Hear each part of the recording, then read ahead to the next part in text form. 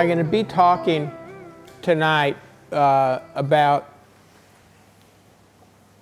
a really revolutionary way of looking at healing that you probably never thought much about, but it's really the future of modern medicine, the future of holistic medicine, it's the future of preventative medicine, and it has to do with harmony that starts at the most fundamental part of life, which is our DNA. Everybody should be able to live well into their 80s and 90s or beyond, but not just live that long, but be healthy and vibrant.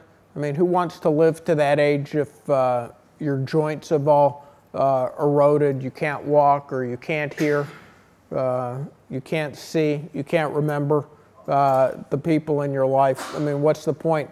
And it's possible to be healthy and vibrant well into that age.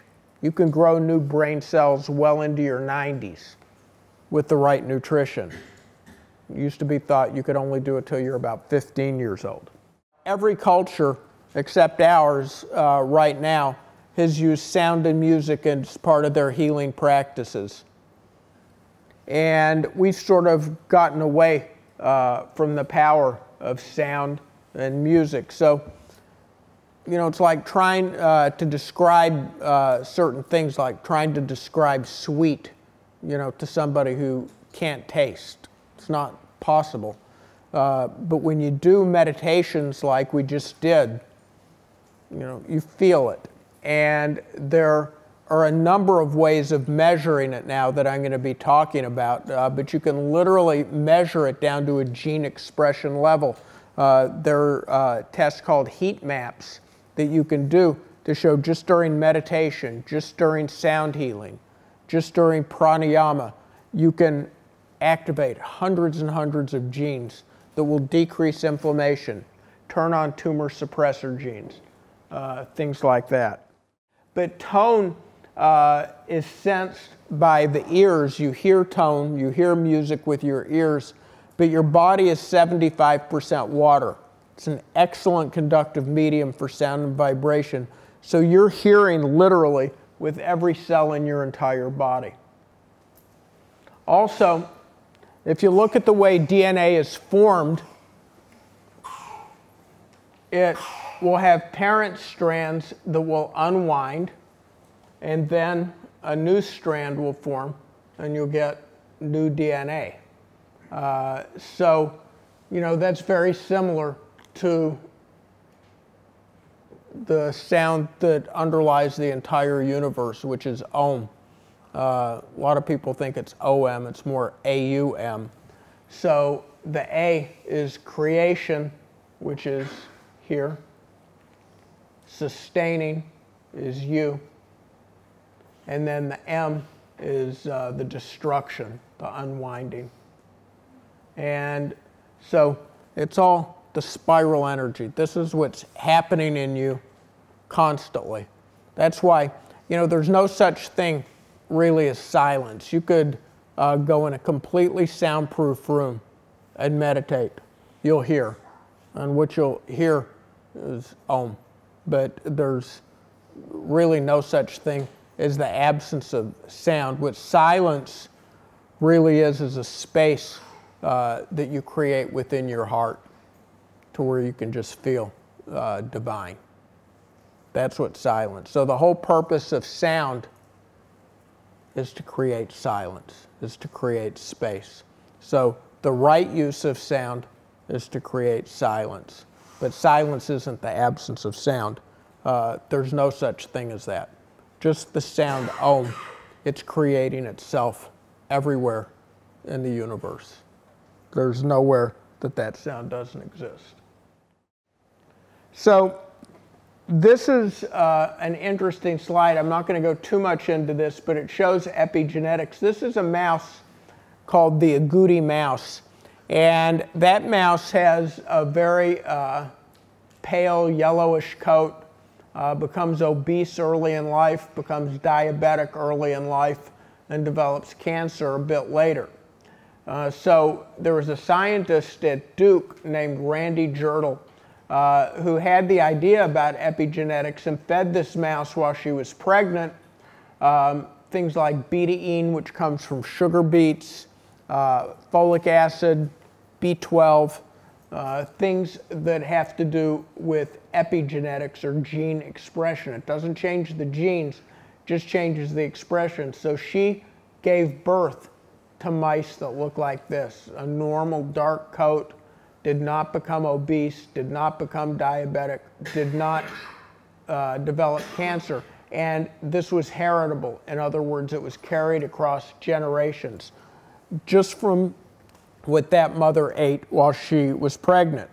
But there's a dark side to this also, because a lot of the toxins in our environment, they can affect your DNA and be passed on from generation to generation. And as I'll talk about in a minute, stress in your life can be passed on from generation to generation. So there's a new field called behavioral epigenetics. And so we know diet and chemicals can cause epigenetic changes.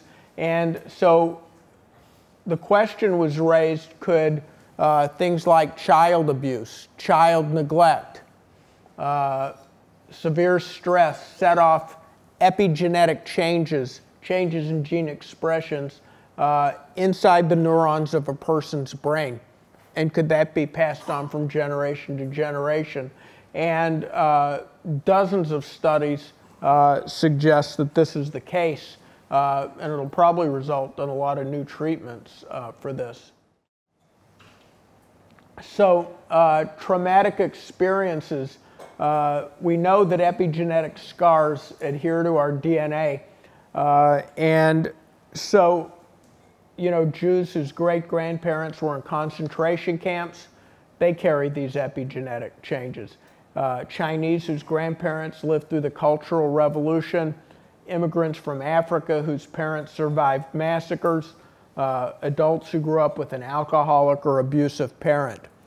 Creates a number of epigenetic changes that can lead to everything from depression to cancer to Crohn's disease to dementia.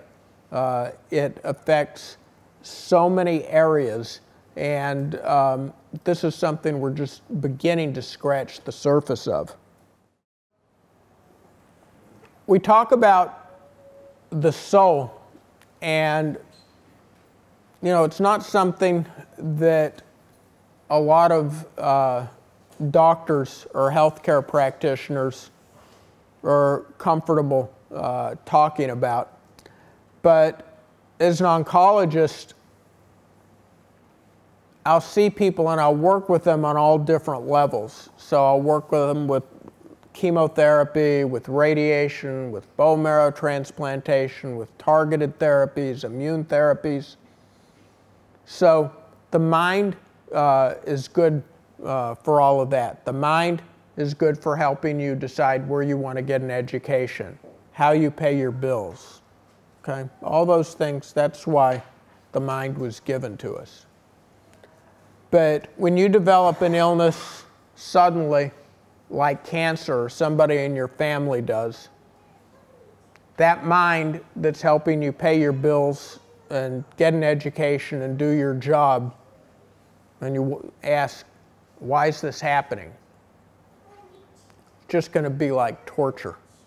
And so that creates a lot of suffering for people when that's all that they know. And so one of the things I talk with people about, there's two ways of seeing and two ways of understanding. You can see and understand with your mind, and you can see and understand with your heart, your spiritual heart. That's the soul. And so it's sort of like describing love. Ask somebody, well, prove love exists. Show me the formula. Show me what it looks like. Draw a picture of it. You can't, but it's there. And when you can quiet the mind through pranayama, through music, through sound. You can create that space. You can get an experience. And the electromagnetic field generated by the human heart is 5,000 times stronger than that generated by the brain. That's why you can put electrodes on your ankles, your wrists, get a nice big EKG tracing for your heart. But you have to put electrodes right on the scalp, and you can barely get a tracing for the brain. So it's the heart that's controlling the brain, not vice versa.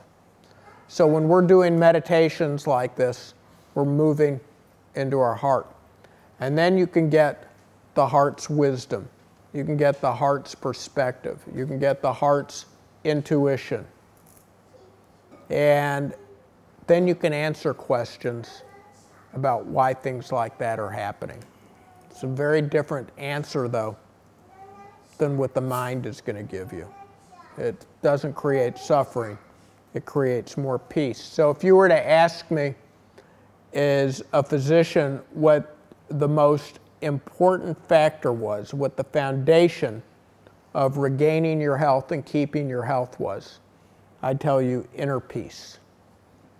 That's like the foundation. So an architect will tell you the most important part of a building or a house is the foundation. It's not the curtains, it's not the carpet, it's not the shingles you have on your roof, it's the foundation. So if you pour a wet foundation that's cracked, you'll never have a good house. And by the same token, if you don't learn how to have inner peace in your life, you can't keep health. And as a doctor, we always hear a lot, doctors are saying, well, this is curable or this is incurable. So if you have strep throat, they'll give you some penicillin and they'll say, you'll be cured in 10 days, you don't need to come back. So patient feels good. If you have certain other illnesses, they'll say, it's incurable. So automatically, the moment somebody hears that, all these epigenetic changes start to happen, and it becomes a self-fulfilling prophecy. So healing is a much different concept. Healing is about wholeness. And so healing is about looking at everything as a process. And even with cancer, most adults are walking around with cancer by the time they're in their 20s. As I talk about in my book, when they've done autopsy studies of people who died in their 20s in car accidents or wars, you do autopsy studies, you'll find dormant or precancerous lesion in the thyroid, the lung, the breast, pancreas, colon, often more than one. And so the goal really with cancer, if you haven't had it, you have about a 50-50 chance of getting it in your life. So you want to keep the dormant cancer cells dormant. If you have had active cancer, you want to get the cells back to dormancy and keep them dormant. But it's not about cure. You know, you're not going to get rid of every last cancer cell because you're not going to make one person different than the other 7 billion on the planet.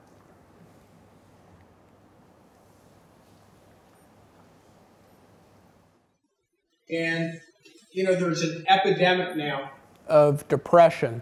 There's so many people, you know, on medications for depression, for anxiety, for sleep, for staying awake. You know, there's concentrating, doing better in school, medication for almost everything except one thing. They don't have a medication for inner peace. There's no such thing as a medication for that.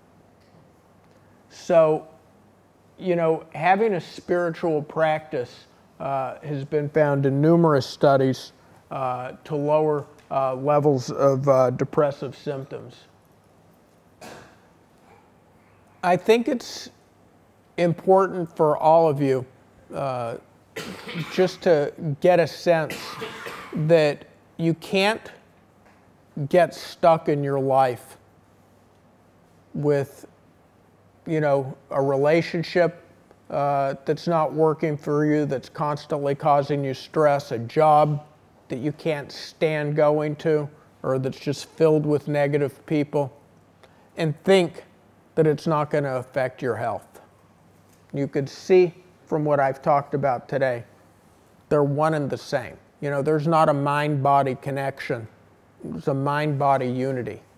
And so everything you're feeling, everything you're thinking, it's affecting your gene expression, the most fundamental part of what keeps you healthy, vibrant, alive.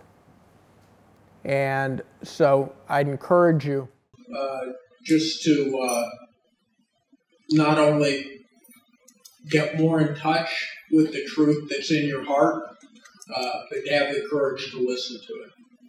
Thank you.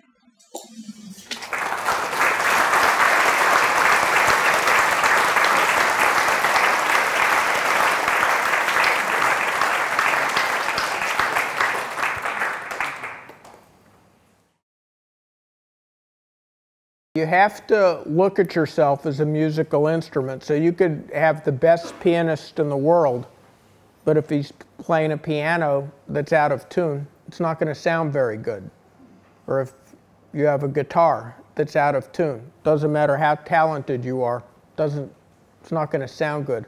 So the human body, much more sensitive instrument than that. You have to retune yourself every day.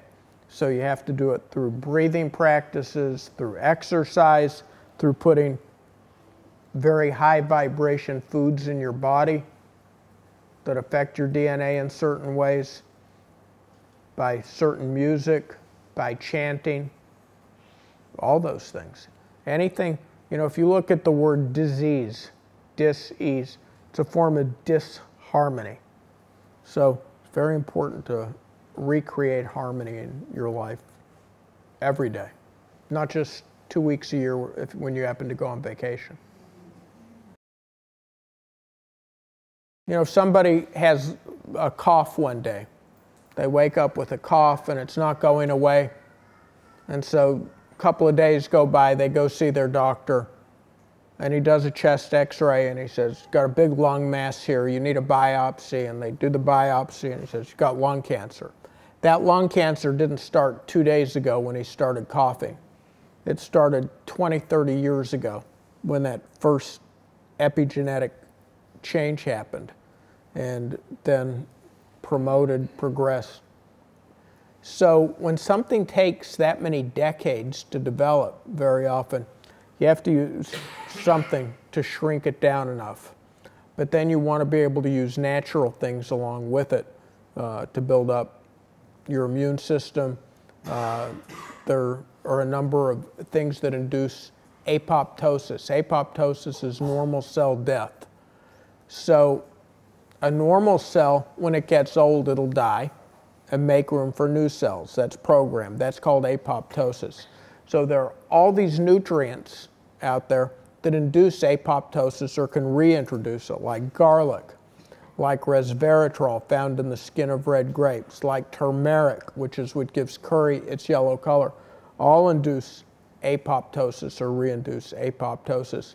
And then a lot of the newer drugs are based upon activating the part of the immune system that cancer inactivated.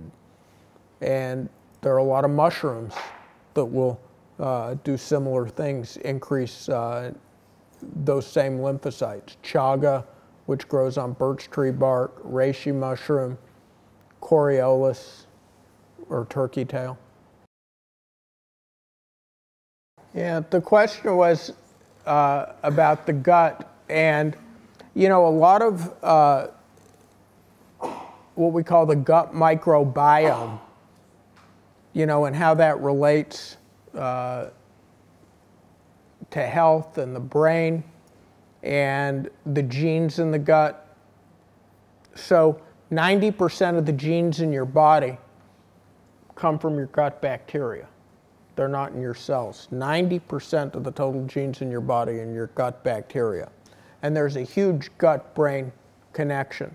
So if you have the wrong bacteria in your gut, a dysbiosis, from all the white sugar, the white flour, the heat-damaged vegetable oils, the pesticides, the herbicides, the heavy metals, all that. They damage your gut bacteria profoundly. And that's why, babies that are born through vaginal birth, they do have a lot of right gut bacteria. They don't really so much have, the sex from the mother, because, it's the same gut bacteria in men and women.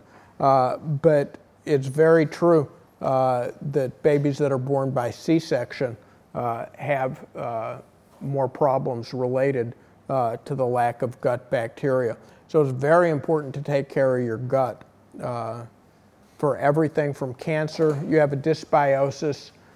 Your gut's creating inflammatory chemicals 24 hours a day, 7 days a week. They go throughout your body, promote diabetes, brain cell death, cancer, obesity, all those kinds of things. It's always helpful to find the blessing in everything, so if you've gone through some adversity, no matter how bad, and you survived it, you got to look what it was in you that allowed you to survive it.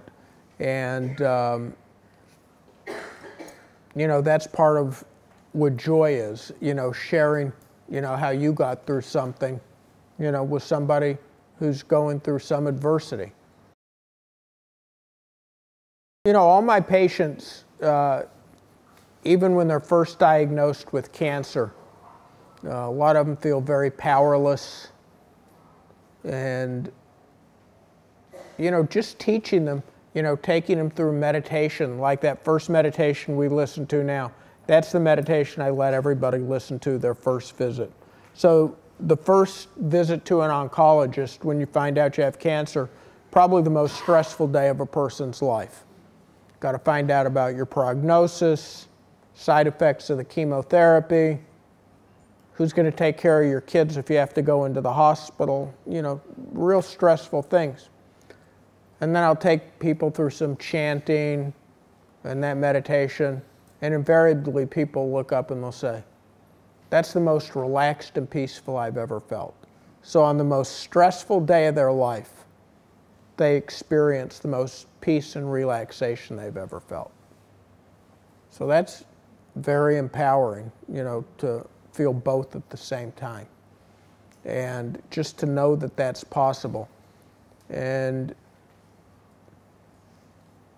so, a lot of my patients who've beaten what they were told were terminal cancers go out and talk to thousands and thousands of people, And one of the reasons that they do it is it changes consciousness. So when Roger Bannister, he was the first man who broke the 4-minute mile. So in entire recorded human history, nobody had ever run a mile in under 4 minutes until he did it. So within 3 years after he'd done it, 12 people had done it. So what changed in entire recorded human history in those next 3 years? Consciousness. People knew it was possible. So, the more people can share their experiences of what they've been through, it changes consciousness for everybody. Thank you.